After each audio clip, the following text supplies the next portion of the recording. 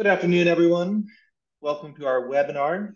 We're here for AP automation and tax compliance. This is a joint webinar between Tradeshift and Thomson Reuters. I really appreciate everyone coming in, joining us here. We've got a star-studded lineup of speakers for you. I do want to give our audience just a couple of minutes to come in. Sorry, not minutes, seconds. We don't have that much time. So normally I like to tell a joke at this moment in time or talk about the weather, but I won't for the sake of brevity. We will begin. So once again, welcome. It's October 4th. This is a webinar between Tradeshift and Thomson Reuters. We want to talk about AP automation and tax compliance. So if that's what you signed up for, you're in the right place. And a little bit of housekeeping for us. I really want you to make the most of this webinar. We have a runtime of around 45 minutes, but it could be a little bit longer, conceivably shorter. I doubt it. But what I want you to do is feel very engaged. So I want you to ask questions. And stay till the very end. We've got a really nice agenda. I'll tell you about it in a second. And we will have a Q&A at the end. If we don't get to your question, we will absolutely get that question answered after the fact. And of course, if you have to drop off or, I mean, you wouldn't hear me if I told you if you weren't here, you'll get the recording by email anyways. So don't worry about that. If you miss something or you want to share it with a friend, you'll get the recording by email. Obviously, you're going to be muted, but as said, ask your questions, and it's conceivable some of those questions will get answered in the chat as we go along. But like I said, we'll answer them after the fact, if not. And I want you to, be aware of what comes next after this webinar. So you can follow us on LinkedIn and Twitter, and then you'd be always up to date. So here's our agenda. We'll do a brief little introduction. We'll talk about digital transformation and finance, zeroing in on AP and the role of tax compliance. We'll talk about Tradeshift and the Thomson Reuters solution OneSource. And we'll be able to demo that for you as well. So, and then we'll do a Q&A if time allows. And I do believe there will be time. So it's a fairly tight agenda, but I think there's a lot here. A lot of speakers is what I meant. My name is Rowan Lemley. I'm in the top right-hand corner there. I'm the Director of Product Marketing here at Tradeshift. And I want to thank Kelly Lear and Al Moratea. I hope I'm pronouncing that right, Al. You can correct me in a minute.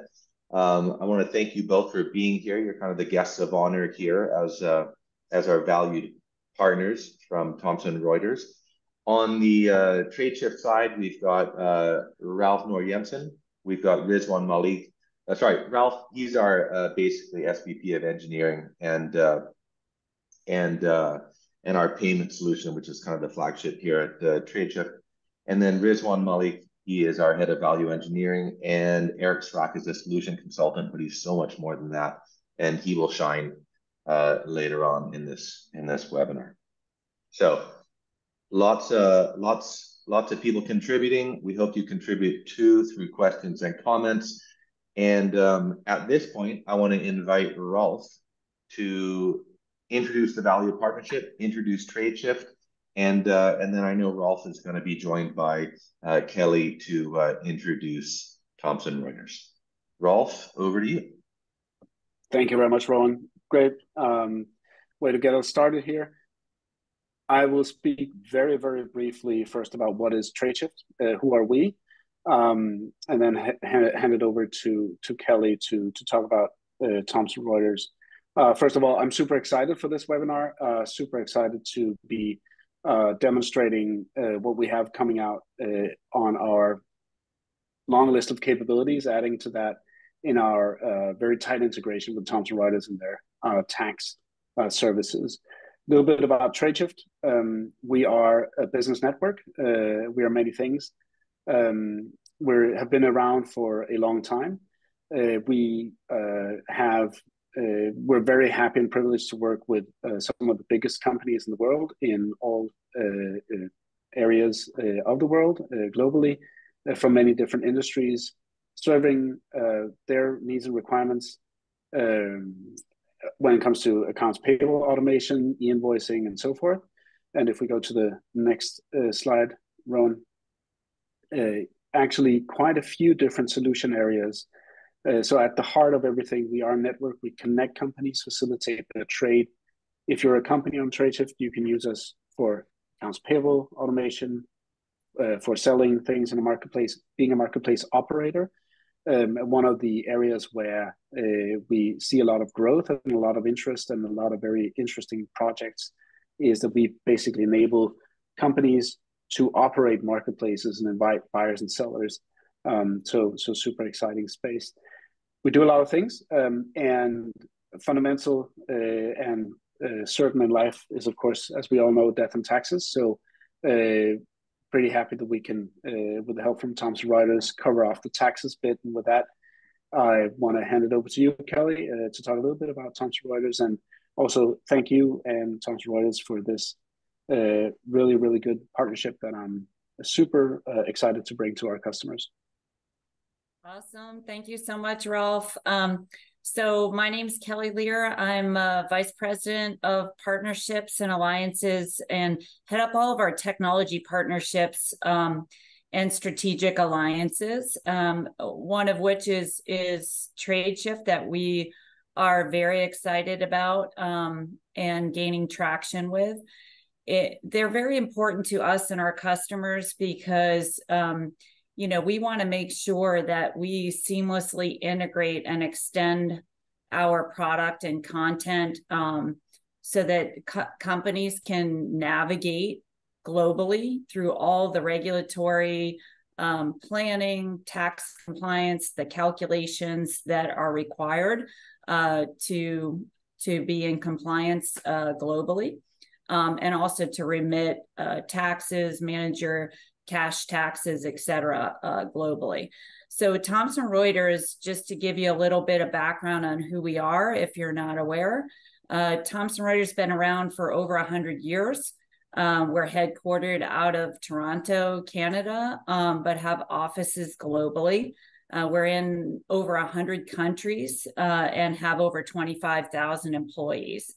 But a lot of folks recognize us first from Reuters News Agency, which is one of the largest media and news agencies in the world.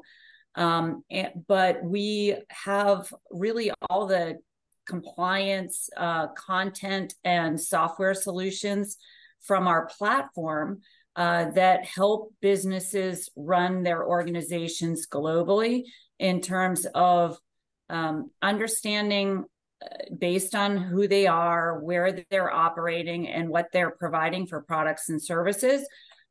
What are the regulatory requirements, the calculations, the reporting or information reporting that's needed in every country or jurisdiction around the globe, and be able to do that real time. And so we allow for that through our platform, which is called OneSource. And we integrate that and have made that very seamless with the Tradeshift team so that we can help you globally through our content and software solutions. So that gives you a little bit of background there. Thanks. Thank you, Kelly. All right.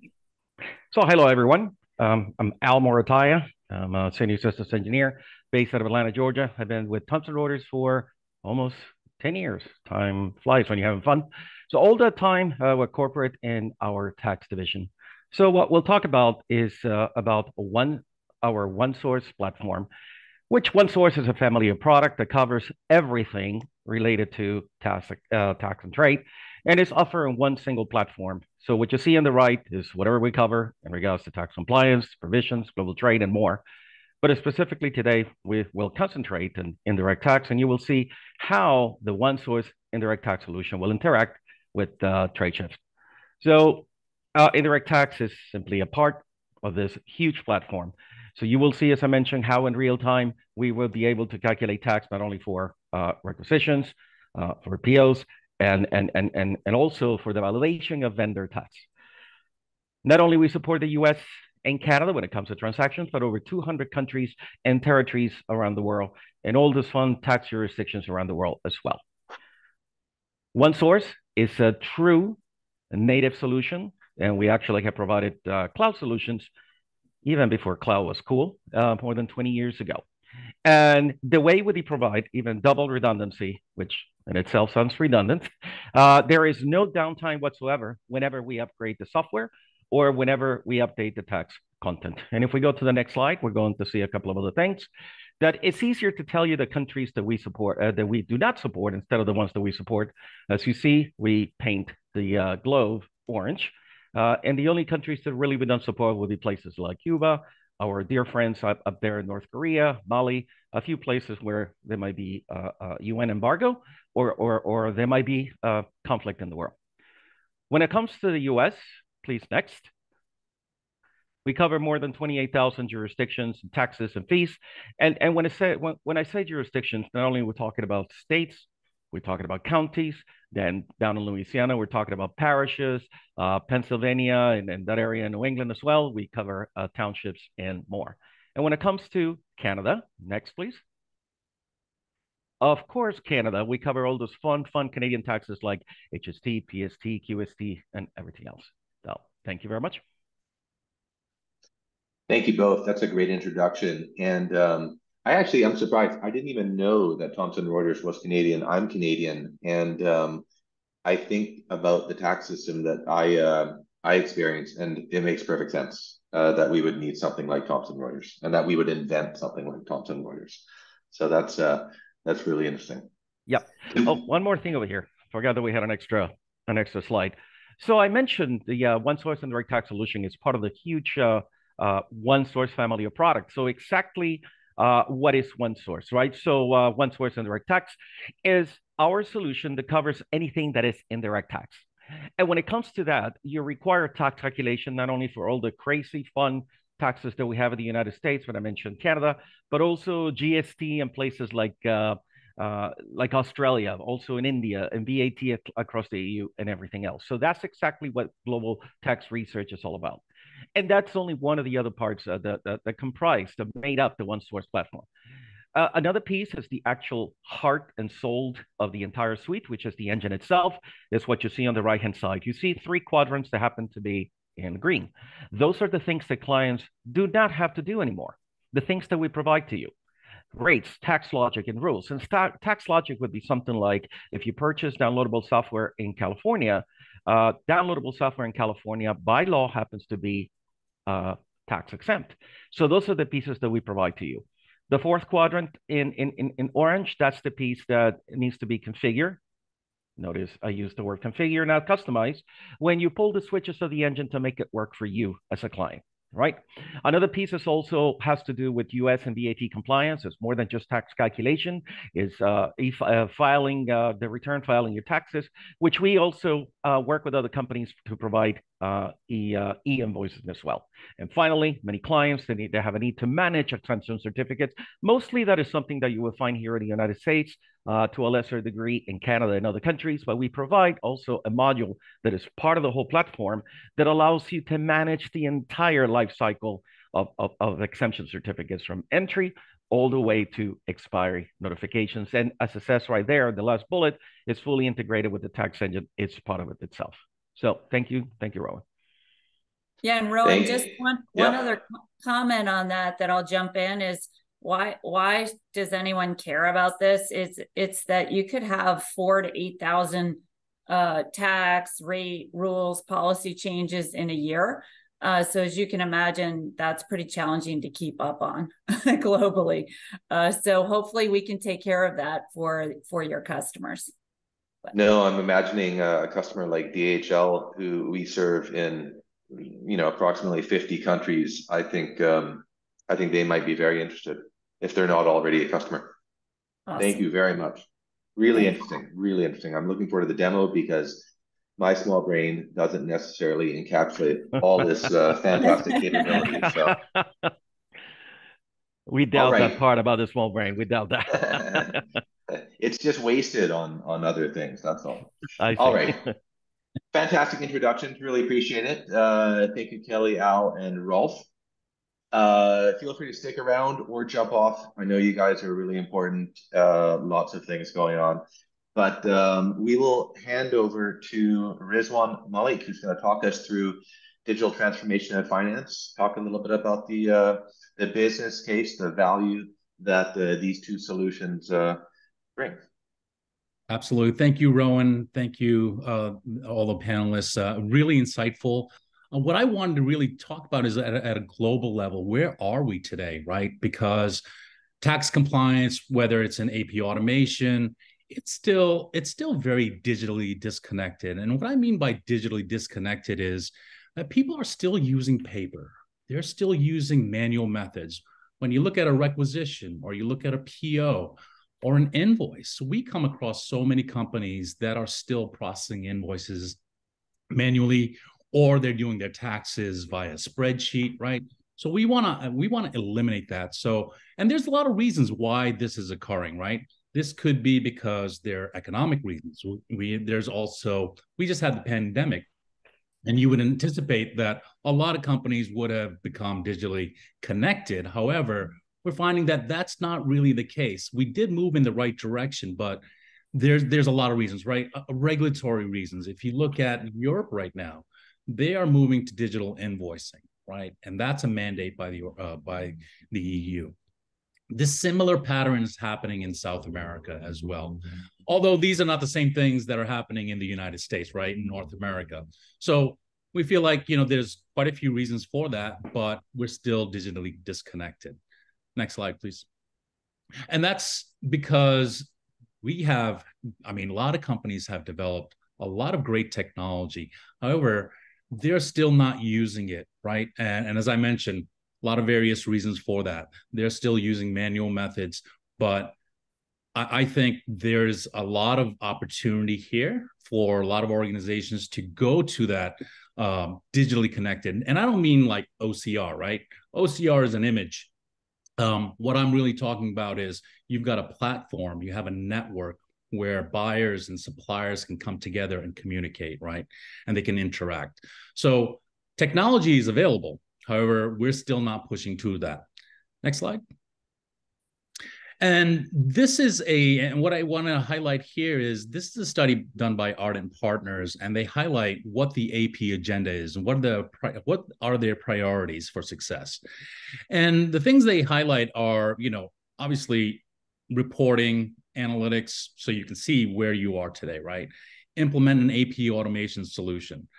Eliminate the paper, as we mentioned, and reduce these manual tasks. And we'll see that, once we get to the demo. And also submitting invoices electronically. My take and Tradeshift's take is enable and just kind of like flip the 4 to 1, right? Which is enable your suppliers to submit invoices digitally. Once you have that, right? Once you digitally connect, now you can do other things such as reduce these manual tasks, eliminate that paper, implement the AP automation, and then now you can perform those analytics. And then you can also adhere to some of the KPIs, whether they're internal KPIs or external KPIs, and also become compliant. So we think it's just, these are all the right areas, and this is the right agenda for AP organizations. We just think they should be a little bit differently ordered. And another similar thing what this slide really shows is what are AP organizations currently using and what they plan on using within the next 24 months. And as you can see, a lot of organizations are using an electronic invoicing solution. However, not as many are planning to use that in the future. And as you can see at the top of this image, they're still using 77% of organizations are still using document scanning and imaging. This is a manual method, right? It produces errors. It produces a lot of exceptions. So you cannot process straight through your invoices, your POs, your requisitions. And another thing that I believe that is pretty important, as you'll see a little bit later on, is the portal. I think when you have a portal, it allows for suppliers to interact. It allows for buyers to interact, and there's a lot of value there. And there are organizations that are looking forward to using this. And the last thing I wanted to mention is, which is I think is really undervalued, and Rolf mentioned it, and that's what Tradeshift is. It's a business network, right? It allows for organizations, much like a LinkedIn, right? It allows for people to connect and collaborate. So we think there's a lot of opportunity in there as well, specifically in our cash solutions. So just transitioning, what is really the value? What are we looking at? So when we look at supplier engagement and we look at the network, one of the things that we find is a lot of organizations, AP organizations, are really working on answering supplier inquiries. Where's my check? When will I be paid? Right. That is, so organizations, AP staff, 22, and I think that is going up to 25%, is they're trying to reduce these inquiries, whether it be via email, phone calls. So if we eliminate that, so I think that will eliminate some and promote those staff efficiencies, right? Again, on managing supplier master data.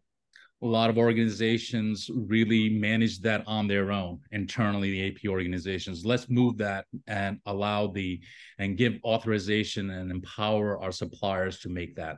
And again, all of this, once you have a supplier platform, supplier engagement and network, this will increase your visibility. And it's found that best-in-class organizations are more likely to use a supplier portal than others or their peers. Next. And specifically on AP automation, what we're really trying to achieve here is productivity from AP automation, right? Invoice exception rates. And when I say invoice exception rate, things such as there's no tax or it's incorrect tax, right? The price doesn't match, or the quality or quantity of goods is not been delivered. So we want to increase or decrease the invoice exception rates and have more straight through or touchless processing of those, whether it be a PO, whether it be an invoice, etc. Same thing, late penalty fees, compliance and risk. As I mentioned earlier, there is country compliance risk for certain organizations, certain companies in Europe. So are you meeting those regulatory requirements? Are you prepared for that change, whether in South America or in Europe, right? So meeting and ensuring that we meet those risks and tackle them head on. We find that companies are getting charged, 58% are exposed for these audits and these penalties. And the overpayment and loss, and another part of this is fraud. That typically happens through phishing, right? And it typically goes to the AP department. So that loss of overpayments due to fraud is also another area that we really need to tackle. Next. And now really the star of the show here today is, the one source. Again, when we look at one source and the what it's trying to resolve, it's really trying to resolve those error rates on those invoices. I believe we can get that below 1%. And, this is all part of the procure to pay process. So once it gets to the AP department, all these errors have occurred. So we want to really tackle that at the requisition level. So reducing these error rates from 3 to 1% is huge savings. It saves a lot of time for the compliance team as well as the indirect tax team. The reason why that is because all of this is automated. It's on a single platform. It reduces that complexity. You have built-in reporting, right? And it eliminates those manual and remedial tasks such as pulling reports or all those internal audits that are happening, or the filing of taxes, right? So I think it reduces those remedial tasks, but it also helps if you're entering a new market. So if you're expanding to Latin America, or if you're expanding to Africa, it's already there for you. So it's just an extension and a configuration, as Al mentioned also. And last but not least, it reduces, because it's all automated, it's a reduction in IT maintenance, and it automatically updates those. So at the end, your return on investment can be as much as 120%. It's going to reduce the compliance teams as well as the indirect task team to other value-added tasks. So with that, I think what we're going to see now, I'm going to hand it back to Rowan, but we're going to see all of this in action with Eric and Al. I appreciate it. Thank you. Thanks, Riz. I think back to those surveys from Ardent Partners that you showed, the results from the surveys, and I just wish people out there would. It would make so much more sense to me that they would invest less in scan and capture and more in a tax determination engine. That would would actually add so much more value. All right, fantastic. Well, thanks for walking us through that. So I believe now I'm going to hand over to Eric and Al. And Eric, am I stopping sharing my screen now, or am I going to continue? Just stop. Yeah, no, stop, and I'll take over. There you go. Thank You're in charge. you. Awesome. Right where we left off. All righty. So Al, I think Al, can you speak a little bit towards the kind of just cloud to cloud benefits here, and how just the kind of top level integration for Tradeshift and OneSource before I dive in? Yeah, absolutely. Just give a little bit of an idea of what is happening right here, right? So on the right-hand side, you have the tax engine, and then Tradeshift is on the left-hand side. Both products, in the cloud.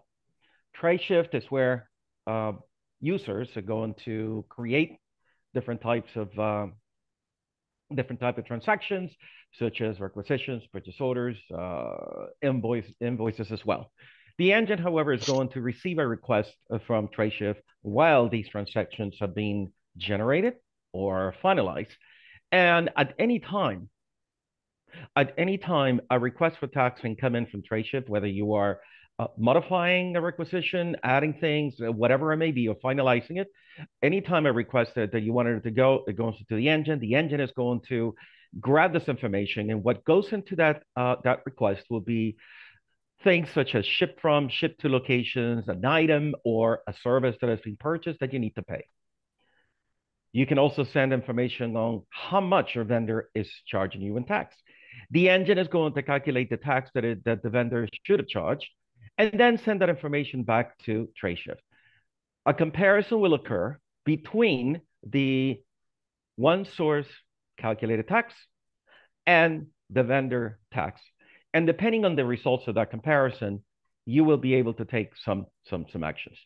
On the left side, we see what the type of documents that are supported by Tradeshift, and on the right-hand side, some of the things that Kelly and I already talked about, all the 56,000 tax jurisdictions and authorities that we support, all the countries that we support, whatever. So Tradeshift can send a transaction for US, Canada, any country of the EU, whatever it may be.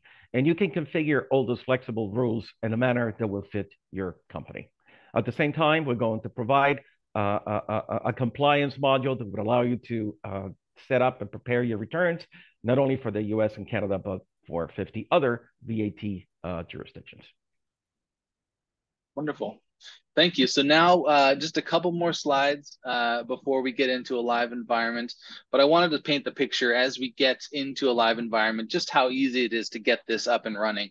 So what we're going to see next is, I just took a screenshot of the environment, but what we're seeing now is what the Tradeshift UI looks like. We pride ourselves, and I know it's kind of a misnomer to say things are ease of use while talking about it, but I'll try to just say it once.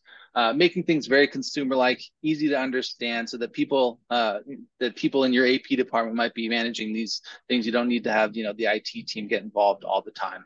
So in terms of setting up the tax, go to the Tradeshift configurator, which is where we can easily update some of the backend more technical things to update on the platform. We have the tax configuration button on the left, and then we just have two kind of in plain English decisions to make. For those people who are on this call and are ready to sign up after this, they may have used the manual tax creation, where users can manually do what we're talking about. But now that everyone's seen the light, they're going to use this button on the right-hand side to connect their OneSource account to Tradeshift. And what that looks like, after clicking on that button, they would be brought to, once again, just a few easy kind of configuration steps inside the system. Here at the top that I've highlighted is where a user would put in their OneSource login credentials.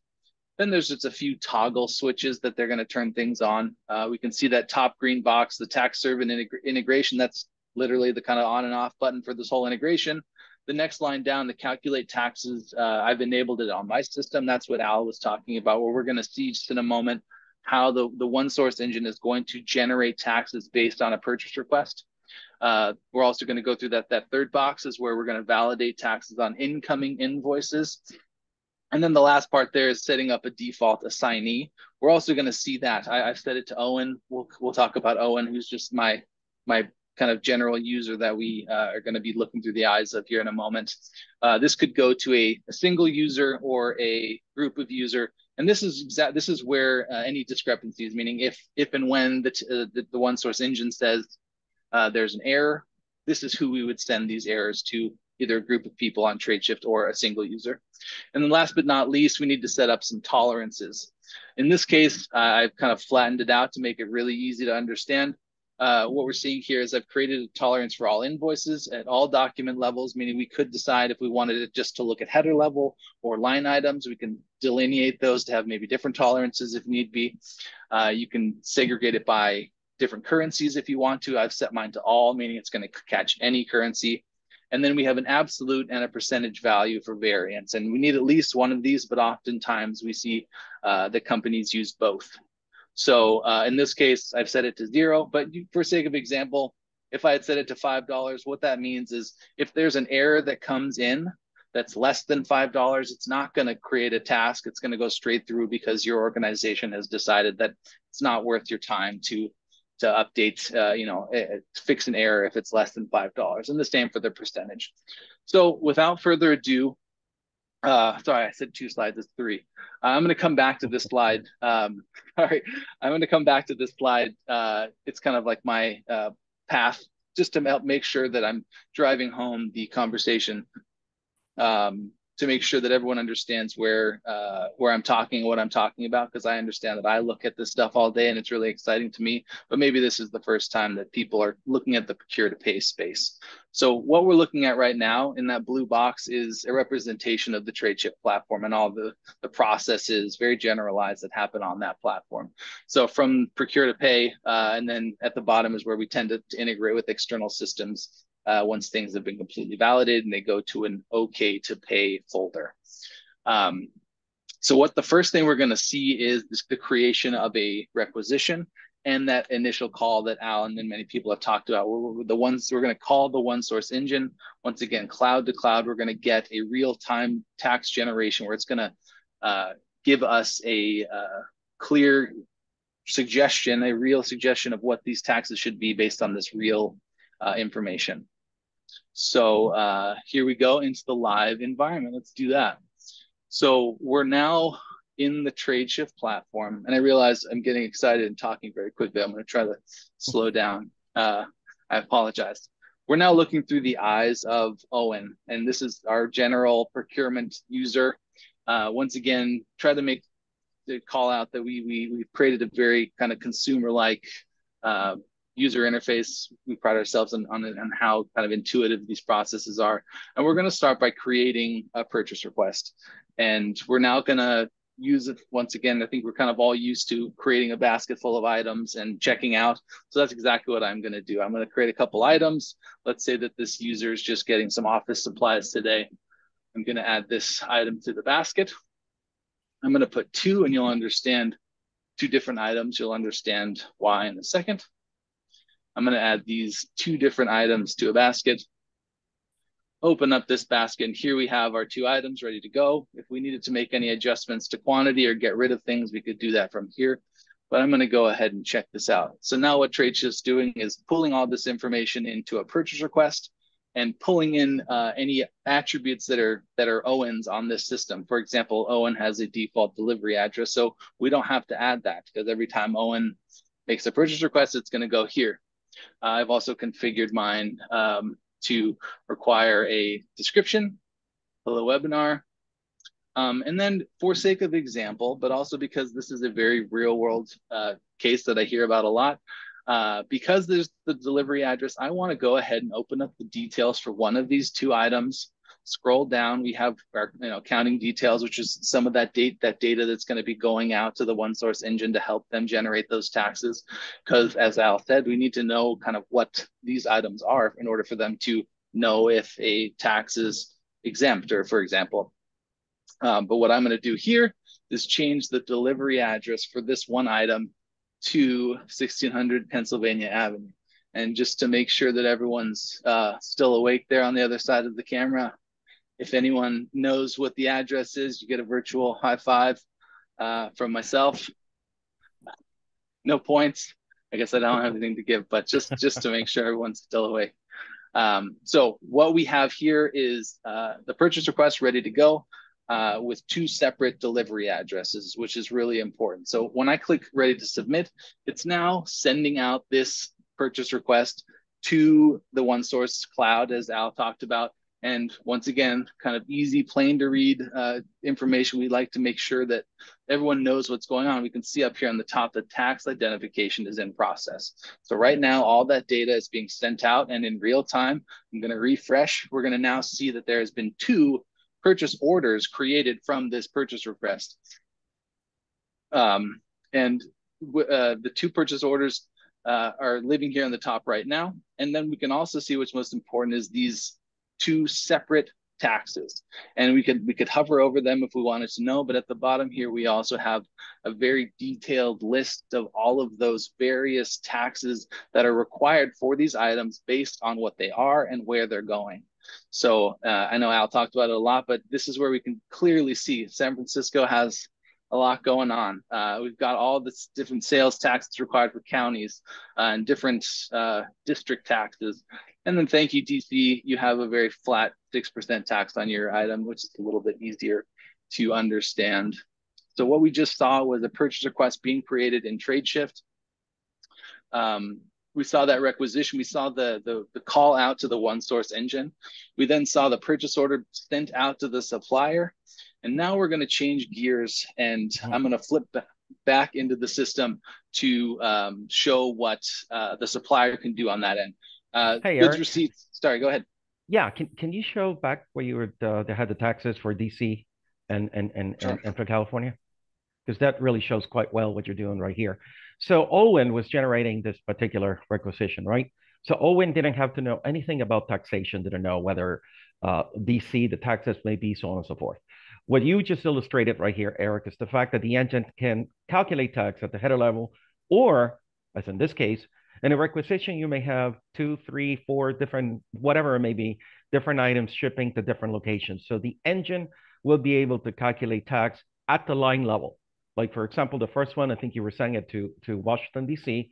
So right there, all we have is taxation of 6% at the district level, D.C. district level.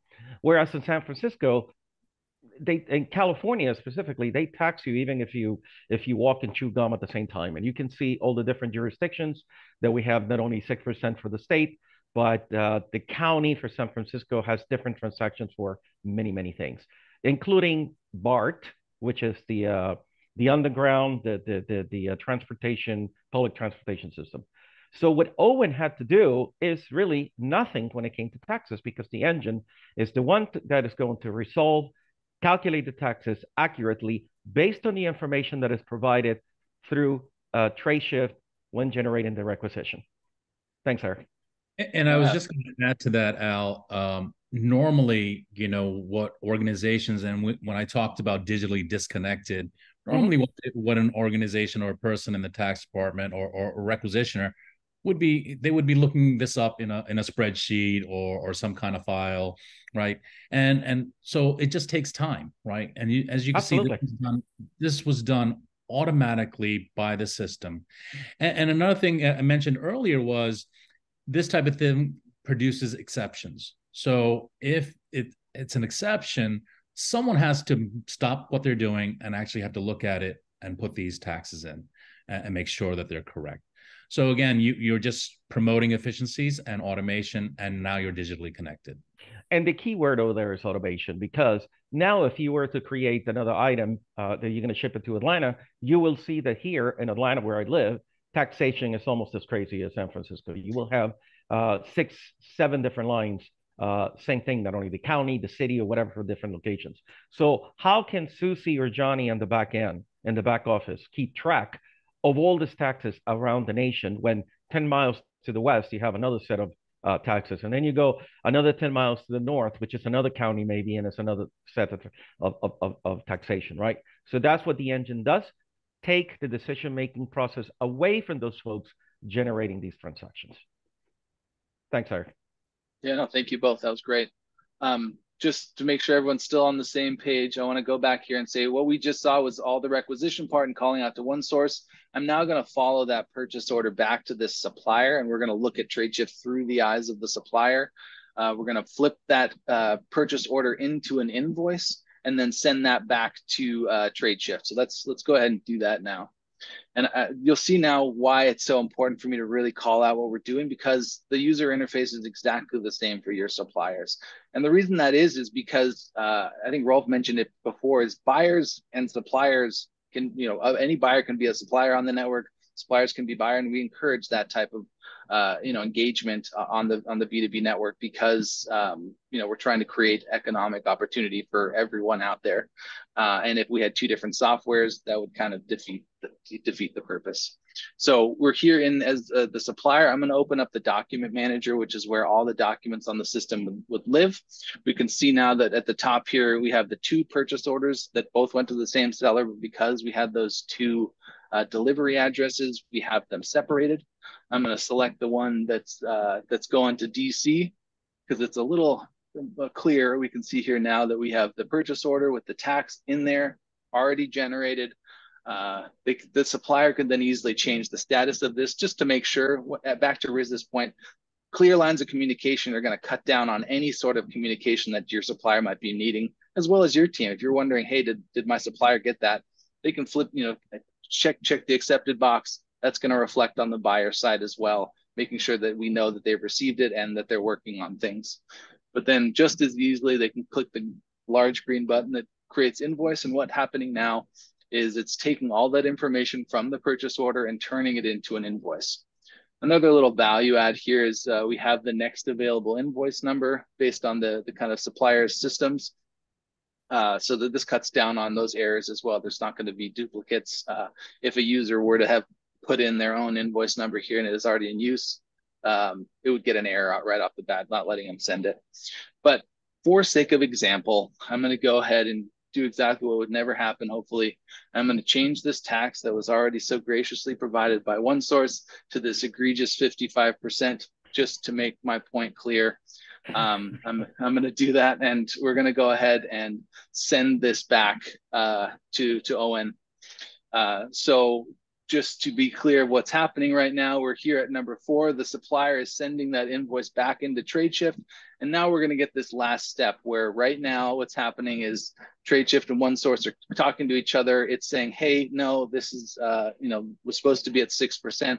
And we're going to go back in as Owen, because if you'll remember, I set Owen as the default assignee in that integration step at the beginning. He's going to see an error, and we can see what that looks like in Tradeshift. I do want to call out that what we're showing with this kind of path that I'm demonstrating now makes it a little harder to understand, but you get this value, the same value for a non-purchase order invoice. So if your suppliers don't have the PO to go off of and they're just manually putting in the taxes, hopefully, or not putting in any taxes, this is when OneSource really has a lot of value, where they're going to be able to call out these errors. And now I created one myself by adding that 55% tax. So let's go ahead and take a look at that. So now we're back in as Owen, and I'm going to open up the task manager. And Owen is our tax review person, so his task manager is full of these tax reviews. You can see that Tradeshift does have a full, robust, built-out workflow where we can handle all kind of relevant AP and P2P types of workflows. So just wanted to call that out, that right now we're just focusing on the tax review. I'm going to open up this one, and we're going to see now, once again, calling out the kind of clear, easy to understand, plain English. This is exactly why this person has this document. It's assigned to you for tax review. A few other things that are just kind of ease of use. We have the sender. You can easily see who this is going to. The buying organization in this case is Thomson Reuters. They are a customer as well as a great partner of ours. As well as any related documents. Tradeshift is matched up with the goods receipt, the purchase order, the purchase request. If we needed to go in and review these documents, I could easily click into this space and pull up that document. But then kind of most powerfully, once again, in very clear, easy to read English, we can see that the seller would charge the tax of $318, which is more than the calculated tax of $347 by the difference here, and that you've allowed a variance of $0. You'll remember we set that up in that first step. So what it's saying is, hey, there's a big error here. Here's what one source says it should be. What are you going to do about it? And it's the same with the percentage. It's also looking at the percentage, saying, hey, that 55% you put in is very different than the 6% that it should be based on one source's calculations. What are we going to do now? Now, one of the things that would be a kind of common use case, maybe not with such a big variance, but another huge value and a differentiator for Tradeshift is the open lines of communication built throughout. So what I'm looking at here is this collaboration functionality that's on every document inside the system. So as a buying organization, I have the ability to create an internal conversation or an external conversation. In this case, I opened up an internal conversation, and what you're going to see is a couple really big values. First, it's an audit trail. This comes in really handy at the end of the year. If you're ever wondering where this document was, what happened to it, it's a timeline of all the associated documents and any sort of call outs that happen. So we can see that the purchase request happened. We can see that it spawned those 2 purchase orders that we saw. We can see the invoice came in. I didn't show the goods receipt, but Tradeshift can do goods receipting as well as integrating with systems that if you're doing your goods receipting elsewhere, it can all show up here. And then finally, it's a new means of communication, both internally and externally. So here we see Owen reaching out to April, maybe someone who's more involved with the taxes, saying, hey, do we need to check these taxes before we reject? April comes back with a shameless plug for one source and says, no, one source has done all of their work. We know that we can just send this back as an error. So what Owen can then do is flip this over to an external conversation. Once again, this is all going to live alongside this document for as long as it's in the system. The supplier, when we use this, so now we're sending out a message to the supplier saying, hey, supplier, we have this error. You might, flex a little and say, hey, we know it should be 6%. I'm going to do your homework for you. Please change it to 6%. The supplier can then communicate back using Tradeshift. So what that looks like is anytime that this happens, they're going to get an email as well saying, hey, you have a new communication in Tradeshift. They can easily click in and it'll bring them back into the platform to respond. So in this case, we'll kind of let the supplier know if we need to do any work internally or externally, all that can be done here. We could attach documents. We can do everything that you might want to do with a means of communication without the need of chasing down emails or making sure that you have the right contact. It's all going to be here in the system. So now this user has a few things to do, a few decisions to make. I just want to highlight those. We could forward it for approval if you needed, if we wanted to just send it through anyway, we could do that. We could send this to April. We could reassign this task that we're looking at to someone else in the organization that has the appropriate approval limits or whatever set up in the system, or we can reject it back to the supplier, which is what we're going to do in this scenario. So we can say, please change to 6% and resend. So we're asking our supplier to resend this document once they've made the appropriate changes. They're going to get an email saying, hey, this was wrong. They'll also get a notification in the system. That's kind of the full the full flow, just to kind of reiterate what we just saw.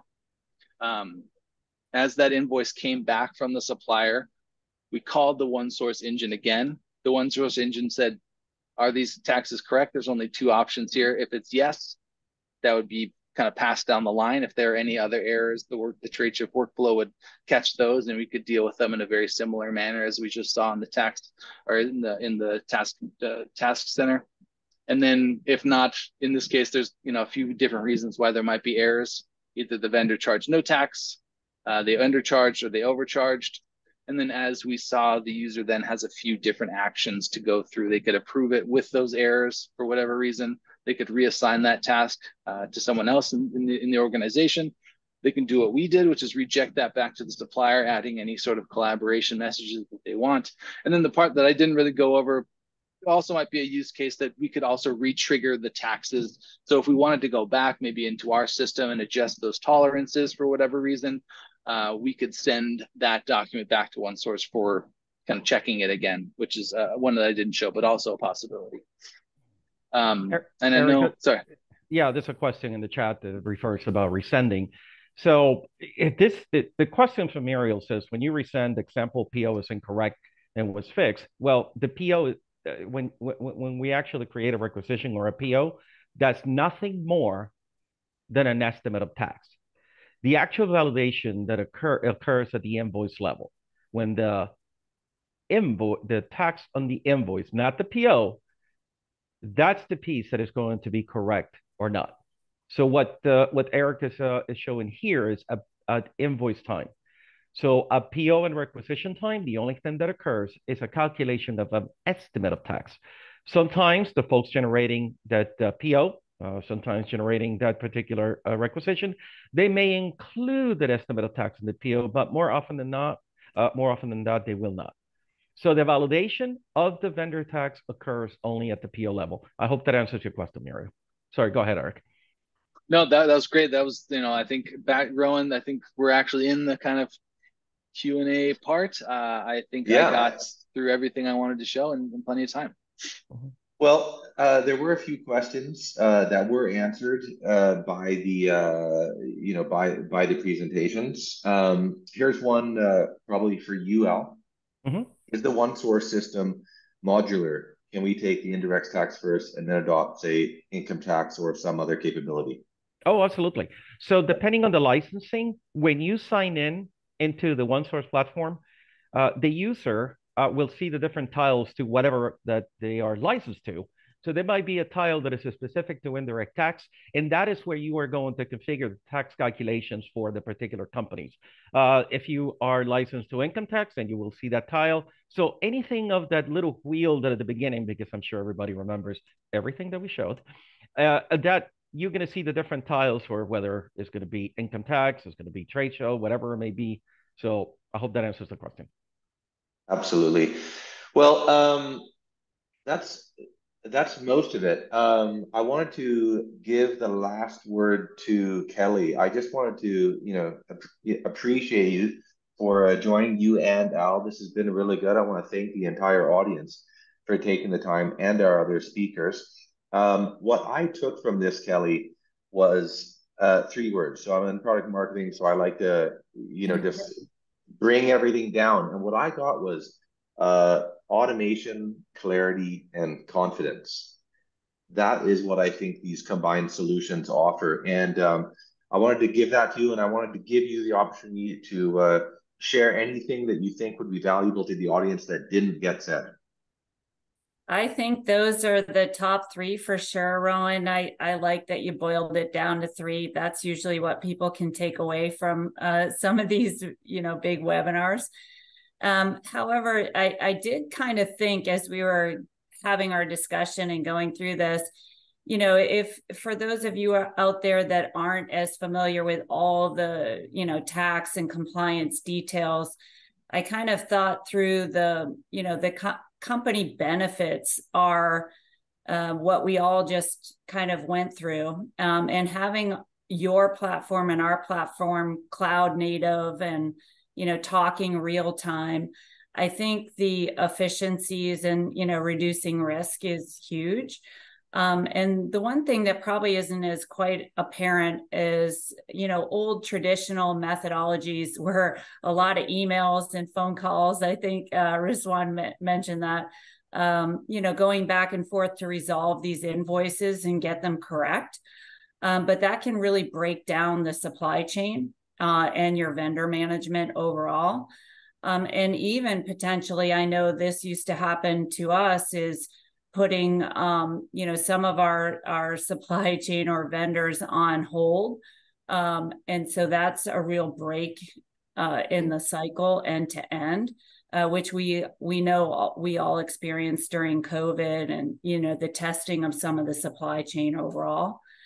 But also what folks might not be aware of is that the implications for trapping cash in a jurisdiction is a challenge when you don't have the tax correct. And also all your tax compliance cycles for sales and use tax, VAT, and GST are monthly. So downstream, if these are not reconciled real time through that AP process, then your tax teams, finance teams, et cetera, are having to catch that every month. And if it's incorrect, there's a further risk. So I guess, those are the only other things I thought we should land today and make sure it's kind of clear for those that aren't as familiar with that. So there's kind of the business benefits, and then also the downstream effects that are pretty challenging for organizations. Really well said. Thank you so much, Kelly. Thank you, Al, Eric. That was a demo for the ages. Loved it. Riz, always fun to hear you speak. Rolf, we'll give you a little bit more airtime next time. Thanks, everyone. I enjoyed everything. Good. Thank you. Good. Thank Thanks, you Al. to the audience. Take care. Everyone.